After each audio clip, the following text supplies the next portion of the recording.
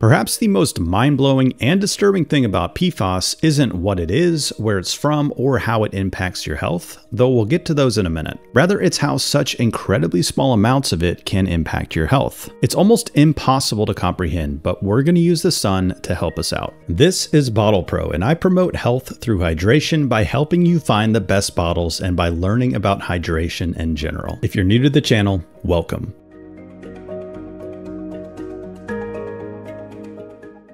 Regulatory agencies limit concentrations of harmful contaminants in your drinking water. Three common ones you'll see are copper, lead, and more recently, PFAS. The US EPA limits copper at 1.3 parts per million. What this means is that if the copper concentration exceeds that limit, sometimes known as an action level, then the utility provider or the company or person causing the contamination has to take corrective actions, as well as notify the public of any potential health concerns. But 1.3 parts per million is hard to visualize, so what does that look like? For comparison, let's look at the sun. Not literally, of course, but figuratively. The sun is on average 93 million miles away, and if you calculate that out, 1.3 millionth of the way to the sun is roughly 121 miles. That's almost halfway to the orbit of the International Space Station, so it's pretty far up there. Lead is even more dangerous at lower concentrations, so it has an action level of 150 parts per billion with a B. If you calculate that out, it comes to roughly 14 miles up, which is about twice as high as most commercial airplanes go. But some PFAS chemicals have an action level of 4 parts per trillion, and that's trillion with a T. By comparison, to go 4 trillionth of the way to the sun, you don't need a rocket or a plane, you just need a short ladder.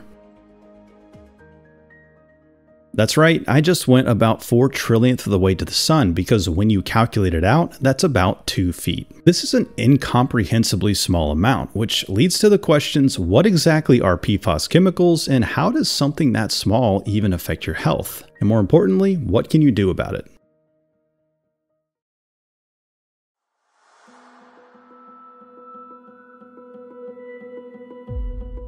So what is PFAS and where does it come from? To start, PFAS is not just one chemical. Rather, it refers to a group of thousands of similar ones. They've been used in manufacturing and industry since the 1940s and all kinds of things. But the most common ones you'll hear about are things like non-stick packaging and cookware, wrappers and takeout containers from some restaurants, stain-free clothing and carpets, and firefighting foam that was commonly used at facilities like military bases. Some of these, like non-stick cookware and stain-free clothing, are easier to avoid, and you're starting to see more and more products labeled as PFAS-free. This seems to be leading up to a similar cultural and consumer shift, like what happened with the water bottle industry in the late 2000s with BPAs. But while you can avoid certain products easy enough, it's a whole different problem when you talk about manufacturing plants or bases where products were made using these chemicals or that type of firefighting foam was used. And while you may think the products in your home are a more immediate threat, that's not necessarily true, and it depends on where you live. In many ways, these major contributors are a bigger long-term problem because years and years of usage and high exposure at places like manufacturing plants and military bases has led to high levels of PFAS chemicals seeping into the ground, contaminating the groundwater, which then gets into wells and public water supplies for communities both in the immediate area as well as downstream. And these chemicals take a long time to break down, so they don't really go away naturally, at least not in the short term. That's why a lot of times you hear them referred to as forever chemicals. They just continue building up in your body, animals, and the environment as more exposure happens over time. But what can something measured in parts per trillion really do to your health?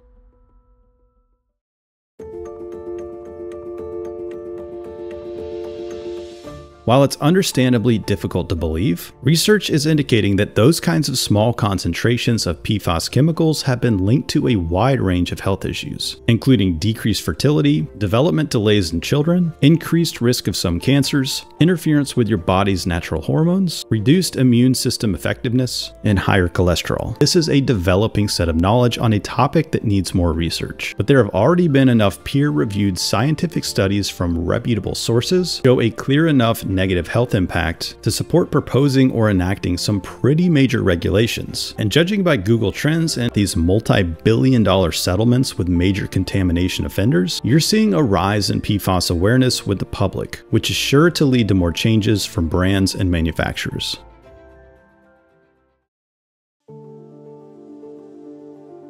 So, should you be worried? Well, to some degree, that depends on where you live. The Environmental Working Group has this interactive map that lets you look at sampling data at different points throughout the US. Darker blue is good, lighter blue is bad, purple is a military site, which oftentimes have the highest concentrations, and orange are other types of sites like manufacturing plants. Some areas that are closer to major contamination sources will often find higher PFAS concentrations, though it's not a given. Wilmington, North Carolina is frequently included in lists of cities with the worst PFAS contamination issues. But the actual source of much of that contamination was roughly 70 miles away at this chemical plant near Fayetteville. Remember how PFAS gets into the groundwater? Well, even if chemicals aren't dumped directly into the river, they can still get into the groundwater, which then seeps into rivers over time, which then affects downstream communities like Wilmington. This is what led to the nearly $1.2 billion settlement in 2023 between these three companies and downstream water suppliers. I'll leave a link to this map in the description if you'd like to check it out for where you live, but long story short, if you want to avoid PFAS and have some flexibility on where you live, getting closer to the headwaters at higher elevations is probably a safer bet, because last I checked, water doesn't flow uphill.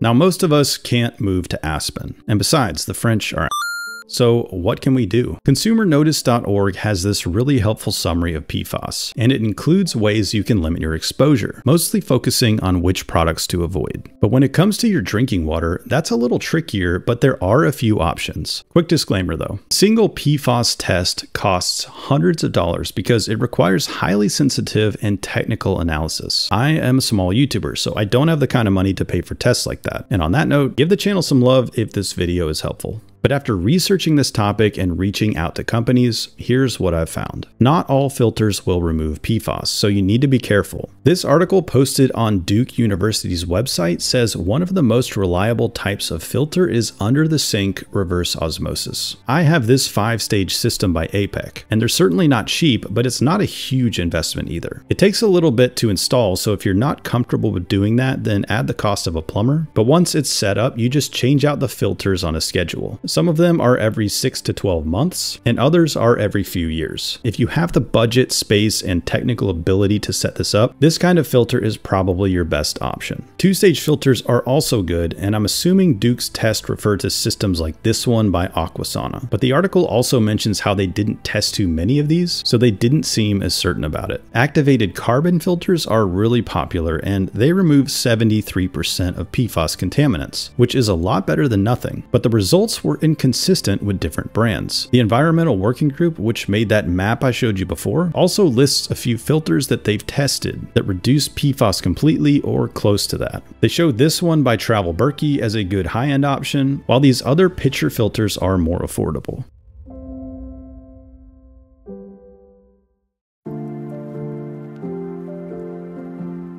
Now on this channel, I mostly talk about water bottles, and they have a place in this discussion too. Even if you have an under-sink reverse osmosis system, that doesn't necessarily help you out when you're on the road, especially if you're flying somewhere and you can't take any water with you. So for traveling professionals and road warriors, having a bottle that can filter out PFAS on the go may be appealing. Brita is one of the best known water filtration companies, and they have this bottle with a built-in straw filter. It uses activated carbon, so it potentially does help with PFAS, but I don't really know for sure. I reached out to them on their website a few days before posting this video, and at that point I hadn't heard back. But I'll update the description and add a comment below when they do, so check that out. This is a similar straw filter bottle by Simple Modern. They responded within a day of my message, and they mentioned how the filter removes chlorine and particulates up to about 15 to 30 microns in size. But they, quote, don't have any other information regarding PFAS or microplastics. So it was a helpful and quick response in many ways, but ultimately inconclusive for PFAS. Grail has their French press style filter, and from their website FAQ section, it uses activated carbon like Brita and Simple Modern, but it also uses non-woven ceramic fibers that have a high electropositive charge. They responded within a day of my inquiry and provided a cover letter from a test. I can't see the details like how much PFAS was filtered out, but it says on the cover letter that their Ultra Press bottle passed the test for 2 of the most common PFAS chemicals. And lastly, this bottle by Vitaloop has a built-in filter pump, so it's a little easier to use than straw filters that can be restrictive, and Grail's design that you have to press down on. They sent me a testing report that shows an almost full reduction in PFAS, so that's the most complete information I have from any of these companies so far. Now, some of these bottles have conclusive tests, others are easier to use, and some are a lot more affordable. It's definitely a developing mix of products, so take all of this information and decide what's best for you. But I'm just glad there are some viable options on the market today, and there will almost certainly be more coming. If you made it this far, consider using one of the links in the description if you're going to buy one of these bottles or systems anyways. It doesn't cost you any extra, and I may earn a small commission that really helps us out. Thanks again, and happy hydrating.